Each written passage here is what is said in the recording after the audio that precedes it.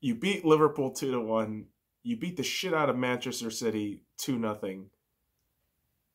And then on a Tuesday, against a relegation battling Aston Villa, you lose 1-0. That is the most Arsenal shit. I mean, Jesus fucking Christ. Oh, you keep watching the squad and having some level of hope, and then they shit on it, as you'd expect, and then you're left with the line, I don't know what I expected. Really don't. Especially when early on, Arsenal didn't play all that well. They played really lackluster football. Up until the first, water and orange slice break. And you got, on the other side, El Mohammadi, with a hamstring injury, playing for about a dozen or so minutes, finally getting replaced after the water break. And you feel as though Aston Villa has more focus and more oomph behind this match. And they get the first goal. The only goal, by the way, by Trezeguet in the 27th minute, off a set piece where Cedric just looked fucking lost. And of course, alongside him, you got David Luiz, who I don't really fucking get the deal with David Luiz right now. He'll have one or two amazing games, and all of a sudden he just prolapses back into just a blob of mediocrity. And so Arsenal being down 1-0, I thought, you motherfuckers deserve this shit. You motherfuckers have been playing lazy all fucking game. And throughout the rest of the first half, it was kind of a similar story where everything just kind of petered out, especially in the third on offense. Aubameyang, Lacazette trying to do whatever they can, but Nketiah really the only one making a significant impact during the entire match. And you move on into the second half, and you're generating chances, but nothing is sticking. And it's just an all-around messy affair. And you begin to wonder, Arsenal looks like they're panicking. And is it because they've been taking an easy street after those two games? I mean, that's what you really wonder. I mean, Mikel Arteta brings on Pepe, brings on Tierney, brings out the top guys. Still can't muster anything. Still can't fucking pull up shit. And again, I'm not going to be mad at the result in terms of Aston Villa getting the better of us. They played well. They fucking soaked up all the goddamn pressure.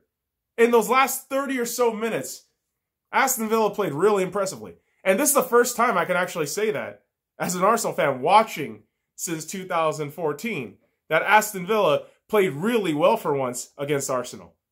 And here's some key fucking stats or facts of this fucking game that not a lot of people know. And again, fact check me if I'm wrong, because as always, I mean, you can never be too perfect, so double check, double check, double check. But here's the thing. Aston Villa hasn't beaten Arsenal on their home ground in 22 fucking years. So yeah. Once the fucking clock runs out, you're just saying, wow, these motherfuckers really beat themselves. And you're talking about Arsenal. Arsenal fucking beat themselves. And yeah, as much as I have berated Aston Villa for years on end, they played really fucking well today. I'm not going to fucking hate on that shit.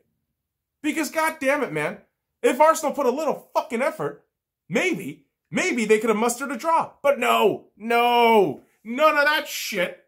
Nope. Just out the window. Let's just settle with mediocrity. Hey, we're going to fucking finish 8th or 10th at worst. Our lowest finish since 1995. And it happens because you motherfuckers stopped giving a shit since the fucking kickoff. Oh, we're going to kneel, fists up, yeah! But you didn't give a shit about the fucking match. Oh boy. Lose to a relegation battling Aston Villa after beating Liverpool and Manchester City because of course you're fucking Arsenal. Holy fucking Christ. There's only one way into Europe if you motherfuckers really actually want that shit. It's called the FA Cup Final. We're not going to have St. Totteringham's Day again, which is extremely disappointing because the North London Derby and the Aston Villa match today are the two matches we're going to look back at and think, you know, if we at least got a point there, maybe St. Totteringham's Day comes back. But no, another year where we don't have St. Totteringham's Day. Holy hell. What a fucking bummer. But yeah, we do have one more match in the Premier League on Sunday against Watford, and Watford is also a relegation battling team. Don't be fucking surprised if Arsenal starts leading it like 2-0 and then draw at the end and Watford make a miraculous fucking jump out of the relegation zone or whatever fucking narrative that needs to follow on the day. Because yeah, of course that's going to happen. Of course that's going to fucking happen because it's Arsenal. Because it's fucking Arsenal. Oh, you motherfuckers. Whenever I expect shit from these guys, they never deliver. So, thanks for that. Thanks for that, assholes. But yeah, go ahead and follow me at the Sky Lounge. All the links in the description below. Like, comment, subscribe for more daily contents. Come on, you gunners. You fucking pricks. The banter season continues. No, fuck.